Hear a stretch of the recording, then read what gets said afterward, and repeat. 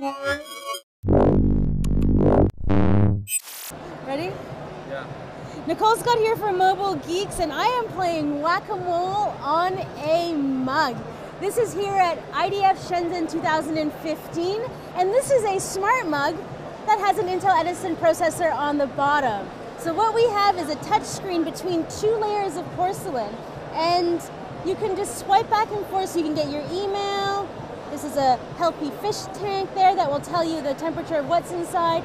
You have weather, you can paint, there's WeChat, woohoo! And yeah, there's even a dice game. Oh, so I long press to enter, and then I shake, right? No, long press again? No, tap. Oh, tap. Tap. Oh, Tap one. oh, and tap again. Obviously, I don't do much. Obviously, I don't do much gambling in China, so I'm not very good at this gambling game. Yeah, very good. Now shake. There we go. So obviously, gambling isn't something that I'm good at, but yeah, then I rolled a 6, which I think is good.